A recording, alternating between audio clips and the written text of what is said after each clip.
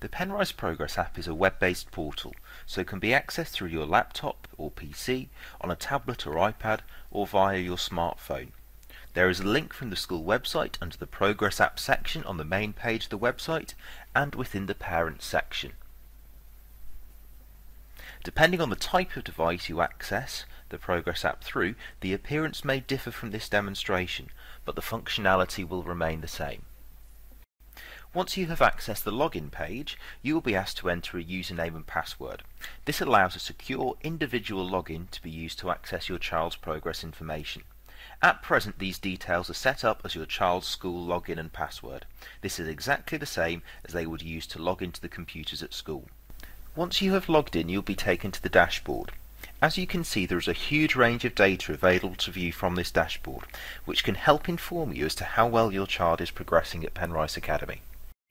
To navigate through the Progress app, you can use the menu bar on the left-hand side of the screen or click the options from the main dashboard. If you choose to view the Progress app through an iPad or smartphone, you may need to use the button in the top right-hand corner of the screen to view the menu bar. To minimize this, simply press the icon again. From the dashboard, you can view a broad range of pieces of information about your child's progress at Penrice. Firstly, we have information about attendance.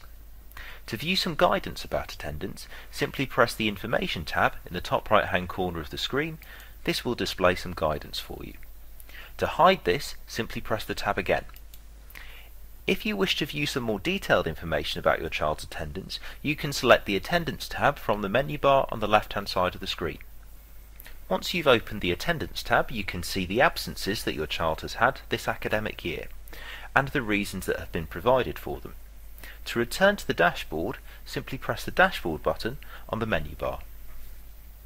Next on the dashboard, we have a section about achievement and behaviour, which allows you to see how many achievement merits and behaviour points your child has accumulated this academic year. By clicking the Information tab, you can view some guidance about achievement merits and behaviour points. Again, minimise this by clicking the icon. To view some more detailed information about the achievements and behaviour points your child has picked up, simply click the View Achievement Details tab or the View Behaviour Details tab. Once you've opened the Achievements tab, you can see the merits that your child has collected this academic year, which teachers have awarded them, and a short description about what those merits are for. To return to the dashboard, simply press the Dashboard button from the menu bar. The next section on the dashboard gives you some information about the amount of effort your child is putting in all of their different subjects. To view some more detailed information about effort, simply press the Effort tab from the menu bar. The effort grading section gives you an indication of how your child is engaging in their different subjects. The descriptions below the graph explain the differences in the grading criteria and are helpful in giving you a better understanding of how well your child is engaging in their subjects, how much effort they are putting in lessons, and if they're completing homework. This is useful information when looking at overall progress, as high engagement will often result in really good or exceptional progress. At any time, you can return to the dashboard by pressing the dashboard icon from the menu bar. Scrolling down on the Progress app, we'll be able to find the next section, which is about progress. The Progress Summary section gives you a range of information relating to your child's academic progress against the grading criteria for specific subjects. As you can see, the individual subjects are listed on the left-hand side, as well as the current grade and the on track to get grade. The current grade is where your child is at this point in time in each of their subjects.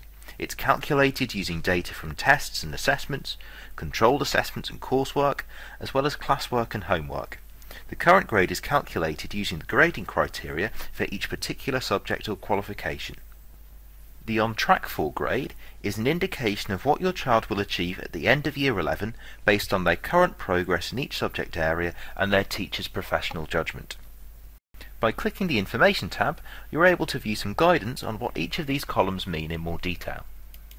To minimize this, simply press the Information tab again. The second part of the Progress Summary section shows where your child is presently achieving in relation to 3, 4 and 5 levels of progress targets. These targets are based on their APS, Average Point Score from primary school, which is calculated from the Key Stage 2 tests they took in Year 6. For each subject area, the red whiskers on the diagram indicate where your child should be to meet their 3 levels of progress target at this point in time. The green whiskers indicate where they should be to meet their 5 levels of progress target at this point in time. The blue diamond on the diagram represents the current grade that your child is working at. You can view the progress that your child is making in an individual subject area by clicking on the diamond for that particular subject. Let's have a look at textiles. Once you've selected a subject to view, you'll be shown the flight path for that particular subject area.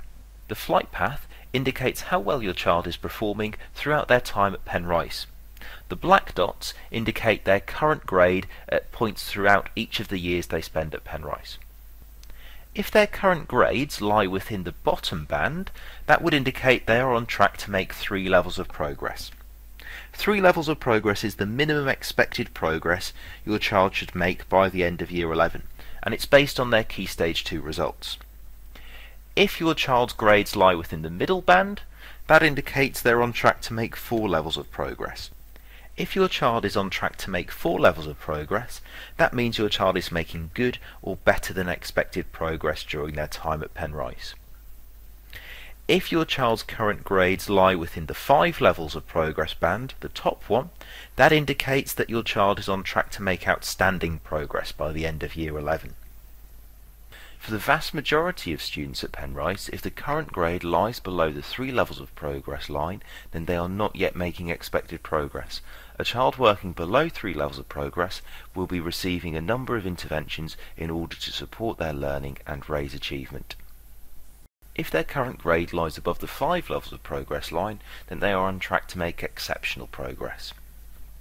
These flight paths give you an indication of your child's final grade in Year 11 based on their present progress.